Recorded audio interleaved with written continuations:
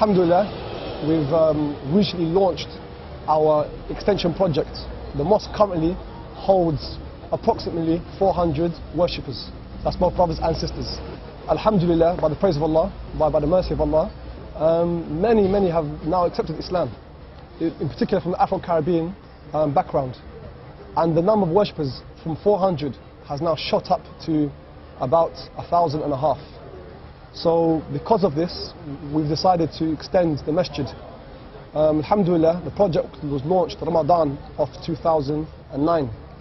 And we've made a lot of progress and we've raised about £90,000. However, the target to complete everything is actually £200,000. So we're trying to raise the money, asking help from other communities on the websites and by other means also. All we have up to now is the basic shell or the structure, if you like.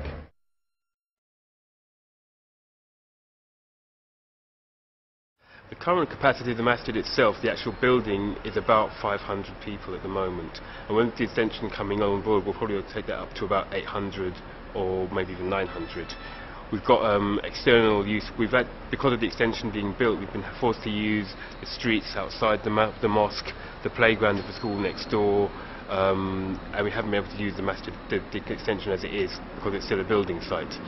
People from all kinds of backgrounds come to our mosque to pray and become Muslim. So white, black, Arab, Somali, Asian, you know, all types of people, all different types of races in our community. We're very, very diverse.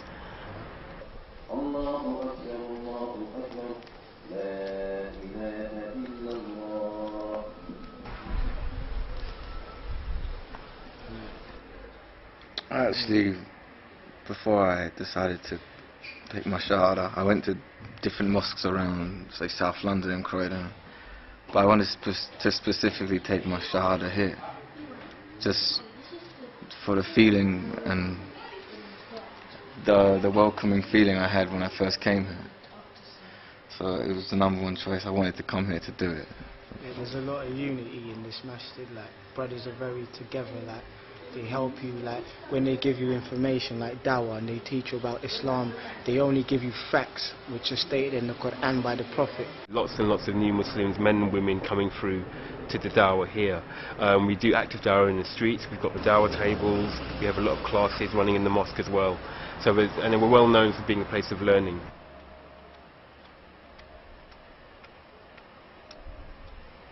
I read about all the different religions, and I found that Islam was the only one that worshipped an all-knowing, all-seeing, perfect God. And the rest, the other religions worship men, statues, animals, money, American lifestyles, and music, and all these things. So I believe that God was the only thing worthy of worship, and that He knows everything, sees everything, hears everything, and Islam's the only religion that offers this. Who was God praying to? If Jesus is God, who was He praying to? Remember, Jesus was the Son of God, and He was also God. He was a part of God. Who was He praying to? Jesus was there before we I'm gonna make it very simple for you. So you believe that Jesus is God? Okay, so far we've probably spent about £150,000 so far to get the masjid to this state. So the next part steps we'll need about another £200,000 to complete the shell.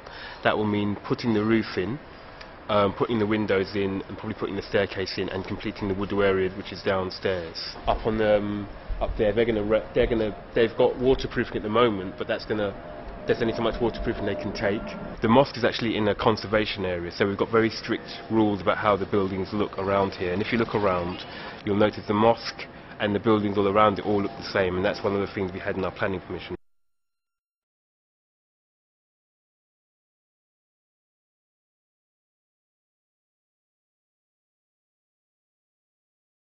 My vision is to see our children, because they are the future, our future, to have the opportunity that we didn't have in terms of education, knowledge. Because knowledge is the fundamental base of everything we do here, which has to proceed in the action. Our aims and objectives represent what Islam has instructed us to do, to enjoin upon the people good and the forbidden. We have developed organization out of Brixton Mosque that is trying to eradicate things like guns, and knife crime, drug crime. They're our people. So we have to help them, whether they be Muslims or not. More Caribbean that's taken to the deen, because the deen, Islam's the fastest growing religion in the world, I think. Do you understand? And obviously, mashallah, we see it as it's the trueness, isn't it? So, alhamdulillah. This is the house of Allah. And I hope Allah will accept what we have done here. That is the main point, what we have done, and continue to aid us in our development.